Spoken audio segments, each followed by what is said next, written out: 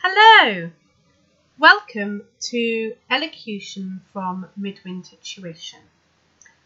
Today we are going to start from scratch.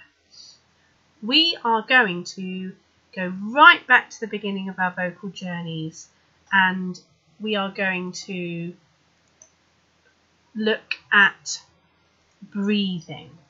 And I can't tell you how important I think breathing is in terms of making a really positive change towards your voice.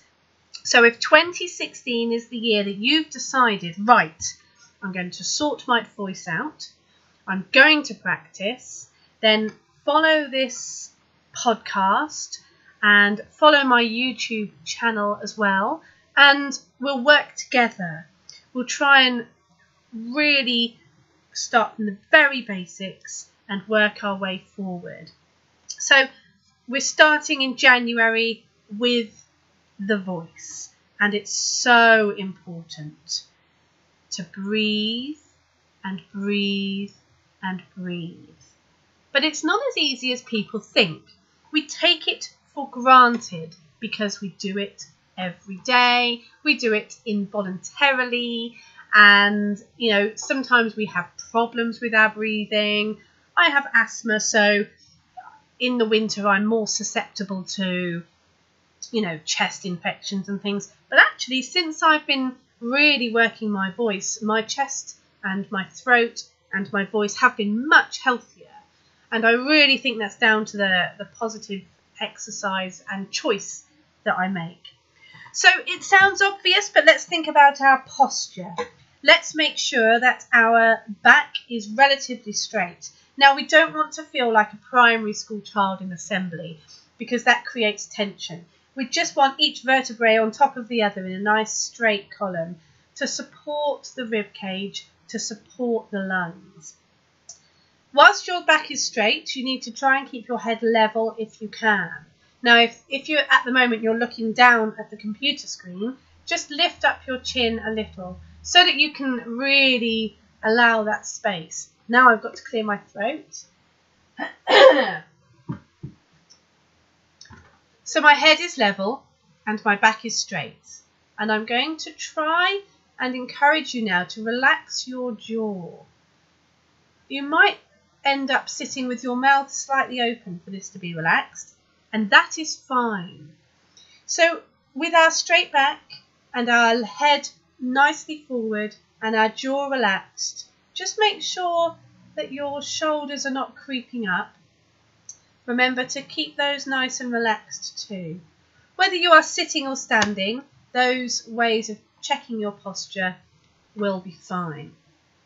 Now to start the breathing exercises. Of course we need to breathe in, and of course we need to breathe out. The question is, how do we do it efficiently, and why do we do it this way? We breathe in through the nose whenever we can. When we are doing breathing exercises, we breathe in through the nose whenever we can. Going all the way back to prehistoric man, caveman, however you would like to classify it. Human beings breathe in through the nose when they are at rest. They naturally breathe in through the nose when they are relaxed. So breathing in through the nose plays a little psychological trick on your brain and says, hey, this person is very chilled. Let's encourage that relaxation. So always breathe in through your nose and then just allow the breath to be expelled through the mouth. That's where the voice is going to come out, so that's where the breath needs to come out. So breathe in through the nose and out through the mouth. And do that while I'm speaking now, if you like, because there's never a better time to practice than right now. Once you've done a few deep breaths in and out through your nose, it's time to get the body a little bit more involved. The first way to get the body more involved in the breathing is to give yourself a hug. Now, if you wrap your arms around yourself and hold your shoulders with your hands, it really stretches out the back And so the back of the rib cage opens up, and if you breathe in whilst hugging yourself, you'll feel that the back of the lungs really opens up, and you'll be able to really breathe into your back and open up that rib cage. When you release the arms, you might find that the shoulders feel even more relaxed, so it's a double positive if that exists as a phrase. Another great way to involve the body is to really stretch. I like to stretch upwards with my arms when I'm breathing in and gently bring them down to my side when I'm breathing out. You can also just raise your arms up forwards in front of you to shoulder height and then down again as you breathe out. Let's do that. So stretch up and relax the arms down to the side. And now let's try raising them to shoulder height. Raise and relax. The next way that we can practice releasing tension and involving the body in our breathing is to count. Now you can count as you breathe out, and you can count as you breathe in. But counting as you breathe out is probably more efficient. So you breathe in, 1, 2, 3, 4, 5, 6, like that. Then you try again and you try and get past 6. You try to get to 8. Then you try to get to 10. You keep going with this exercise, practicing it whenever you can, and you'll probably find that you can quite easily double that number and double how many numbers you can count to as you are breathing out. And we're also there activating the voice. So it's a great exercise for first thing in the morning. That counting can also be done to measure capacity.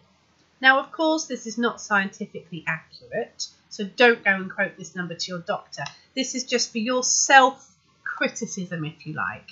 So you can take a deep breath in, use the second hand on a clock, or use a metronome.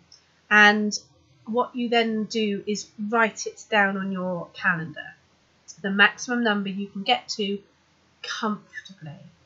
How do you know when you're not comfortable anymore? The best way is to try and recognise when the support is going. You might feel a slight pulling down on the spine. You might feel that your shoulders start to curl inwards and you kind of collapse on yourself. That's when to stop, because the support has gone. And then take a deep breath and try again. So that's how we can measure capacity, by counting out loud as we breathe out, using the second hand on a clock or using a metronome. And that's a really great way to measure capacity. So with those 4 steps, the good posture, the breathing in through the nose and the out through the mouth, releasing tension by involving the body, and counting your breath out, you will have made a very positive step towards a new voice. If you then feel like you want to move on to elocution lessons, do book yourself in with me at midwintertuition.co.uk. I can teach over Skype and Google Hangout. I'm available during the daytime, so I can work during your lunch hour, during your break time, and you can have a half-hour lesson with me or an hour. You can pay online as well, so it's all very convenient, and you can take 1 lesson or 6 lessons. It's up to you.